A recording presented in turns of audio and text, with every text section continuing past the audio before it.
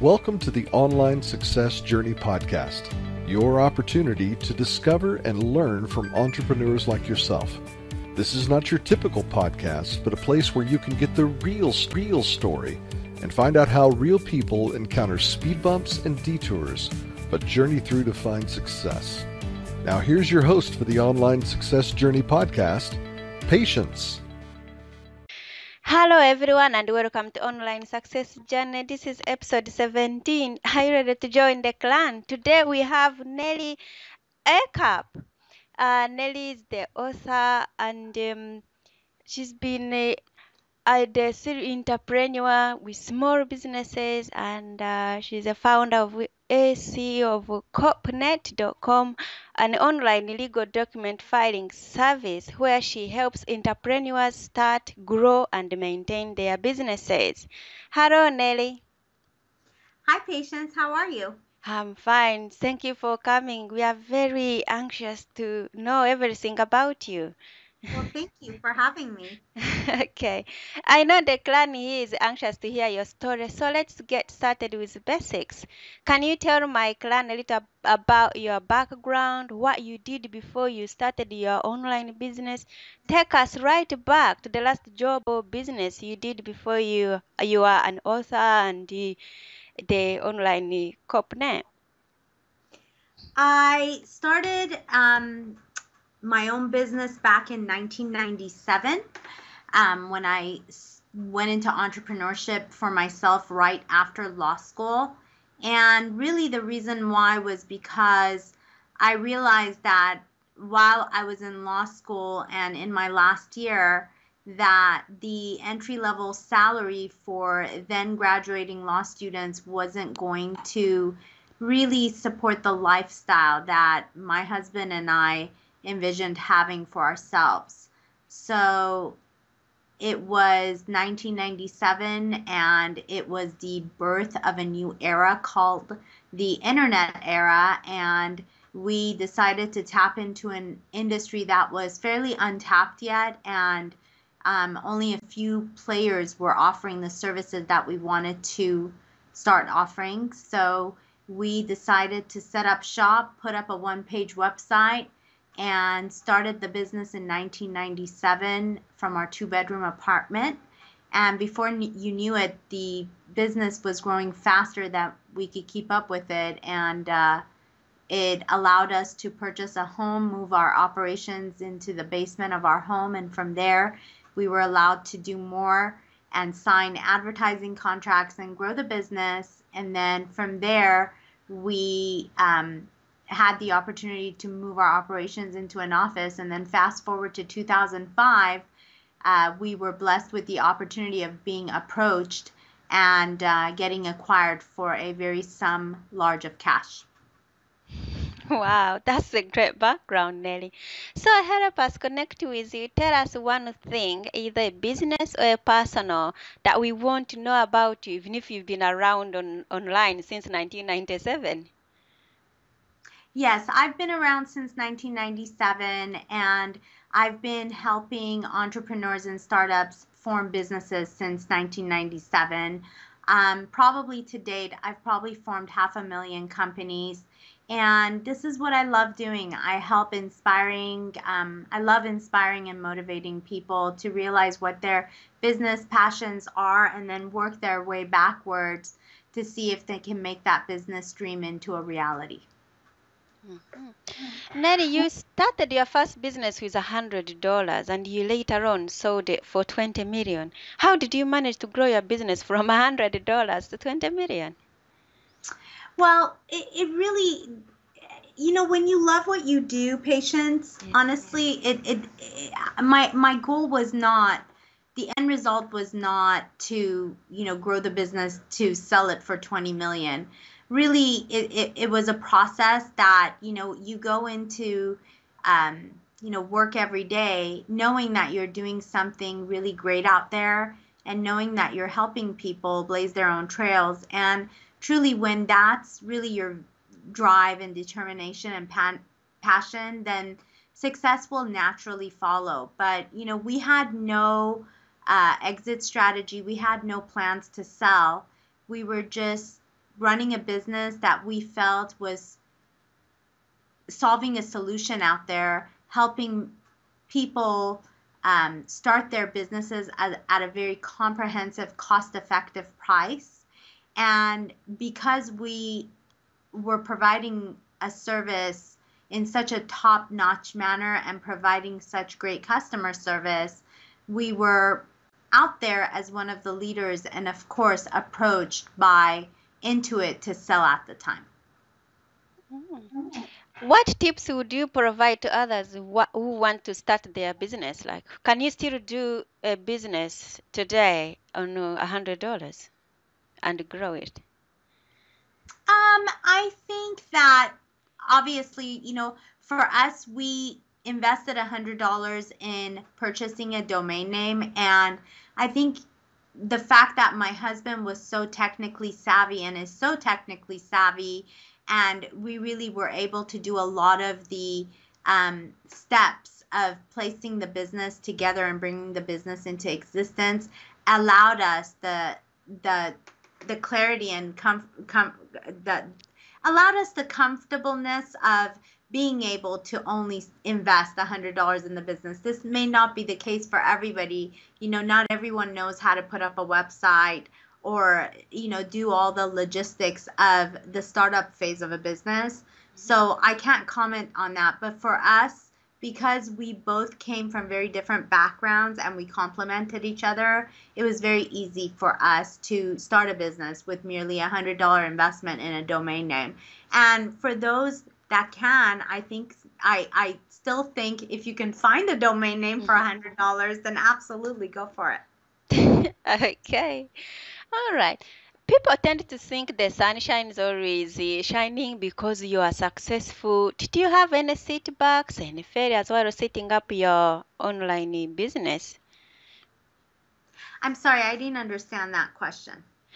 I said people think that now you are successful, everything was straightforward. Did you have any setbacks, failures while setting up your business? Or you just had success from the beginning?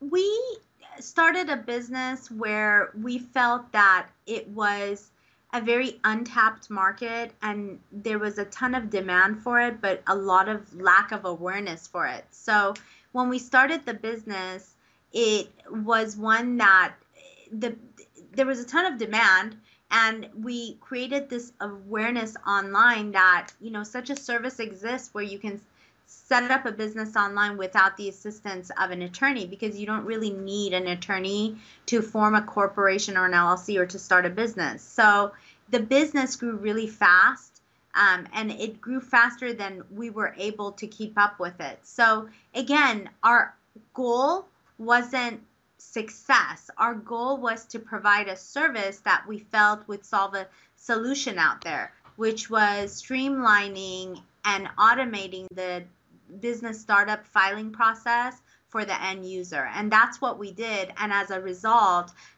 the success naturally flew from it. Wow. So you didn't have any failures. So what was your greatest success? I think my greatest success to date is obviously my wonderful marriage to my husband and role model, who I've been luckily married to for over 18 years and have had the pleasure of knowing for over 23 years. Phil is my biggest role model and mentor out there. He truly supports me and pushes me to go to places where I've never been before, and also is my greatest supporter but my biggest critic. And I think everyone in their lifetime needs someone like that to be able to push them out of their comfort zone. And then in addition to that, it's my 4 beautiful children. I think that's my biggest accomplishment to date, in addition to being able to sell a company for a very large sum of cash at a very young age when I was about 31. Ooh, that's very young. Right. So, Nellie, how does it feel that you left law and others sometimes when they finish graduating, they really suffer and they are struggling the jobs they can't get? how did it feel at that time that you and your husband, you had your own business, everything was going right? How was it feeling that you are living your dream? It was, obviously it was a very exciting time for us, but it happened so fast, truly, and I think for us, I mean, I was working a full-time job, and my husband started the business, and when I saw the business growing so rapidly, obviously I had to quit my job, but it was more like we didn't even have time to really be excited about it because the business was growing so fast that it was just more like crunch time and trying to keep up with fulfilling the orders. I think our biggest time of excitement and celebration was when, without any plan of selling or any type of exit strategy, we were approached and we were the company that was chosen to be acquired. And that was a really big, exciting time for us. And it was a perfect time for us because at the time we had a set of twins that were almost 5, and then I had a 2.5-year-old. So, God was looking upon us, and, that was just kind of our time to kind of look at things and go, you know what, we've ran this business for a very long time, we've grown it, and now it's time for us to step back and focus on raising our children for a while. And that's exactly what we did. And then fast forward to 2009, when our kids were older, we realized that we were too young, too passionate, too motivated, and frankly too bored to take on an early retirement. So we decided to enter back into the industry after our non-compete ran out and started all over again in the same industry with my current company, CorpNet. Oh, what a journey. What is your legal startup tip for somebody who's just starting a business? I would say test the waters and make sure that you test the idea first before you go full force launching it. And even before that, I would say make sure you believe in it. Believe in the idea. Believe in it to the point that you make it your reality. Because if you are not passionate about it, and if you're not loving what you're doing and believing in what you're selling, then you can't expect other people to believe in it. But it's got to be something that's going to solve a problem out there, and with the right vision, determination, and passion, you can make it happen. But again, make sure you test it out and test the waters out before you go full force launching it. Okay. My client is a hungry entrepreneurs looking to move their businesses forward. How can your expertise help my client? I'm sorry, I couldn't understand what you were saying. How can your expertise help my client to move their businesses forward if they're thinking going online and having an attorney to help them? Well, CorpNet does not provide legal, tax, or financial advice.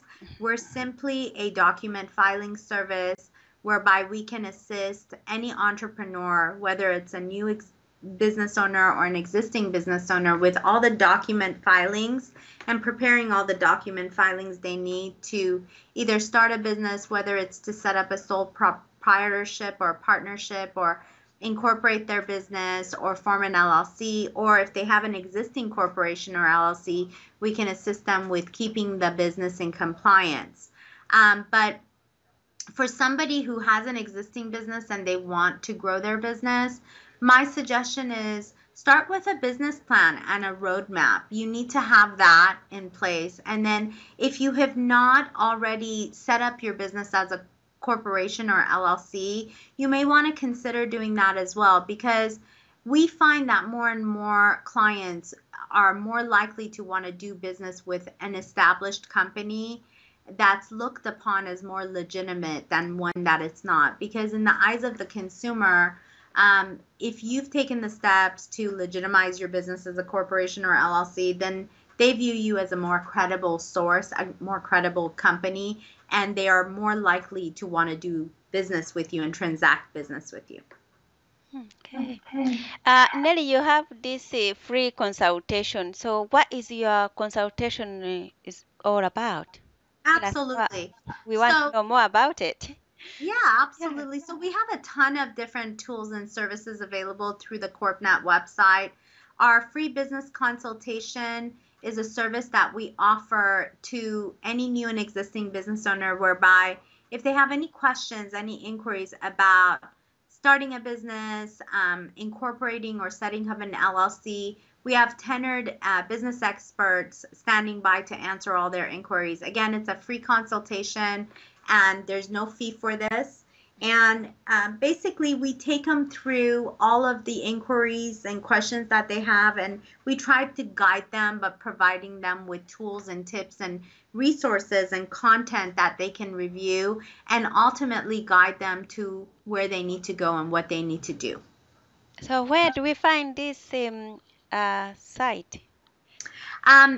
is located, well, you have to go to our website, located at www.corpnet.com, and right off the homepage you'll see a free business consultation in the middle of the homepage where you can click on it. It'll ask you for your name and number and your email address, and then it will email us, and then at that point we will reach out to you, and one of our business consultants will reach out by phone and email and set up a time to consult with you. Again, it is a free service, and in addition to our free business consultation, we have a ton of other tools and services available. We have a free business name search available, whereby if you're looking to search to see if a name is available for your new business venture, we can see if it's available free of charge, and we email you the results. We have a free trademark search tool whereby you can take your business name search to another level and make sure it's available in all 50 states. We have a business structure wizard, whereby if somebody is interested in setting up a corporation or an LLC but does not know really which way to go, this wizard will take them through a series of questions, and then at the end of the questionnaire will spit out and recommend what business structure is the right business structure for their particular business and business description. Okay. All right, Clan, Nellie is going to hang out and share more information about her journey with us. If you can relate to where Nellie started her travel so far, or if you just want to learn more about Nellie and the husband and their business, you can listen to the extended version of her journey on onlinesuccessjourney.com. Or if you're just wanting to know about Nellie and you are on online success journey, just click on part 2 of Nellie's journey, and you'll get even more tips to help you with your own online journey and all our journey podcasts. That's a wrap, Clan. Remember, success is a journey. See you in part 2. Patience and Nellie. This is not the end of the journey.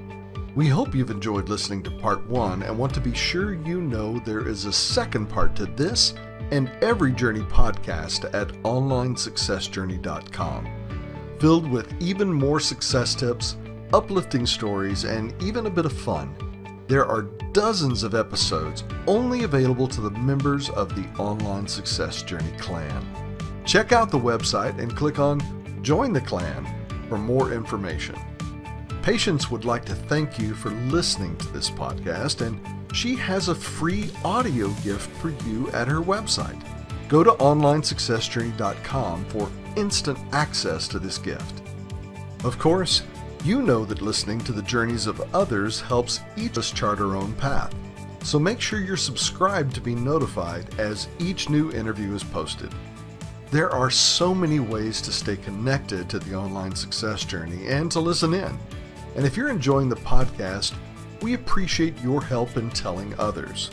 One of the best ways to share the benefit you get is to rate and review it at Stitcher and other sites by clicking the stars or completing the ratings form, by clicking thumbs up and leaving a comment on YouTube, or liking and sharing the podcast on social media. To review the podcast within iTunes, simply open iTunes to the podcast, click on Ratings and Reviews, then write a review. On behalf of Patience, and until next time, thanks once more for listening. It is our hope that this podcast will guide you on your own online success journey.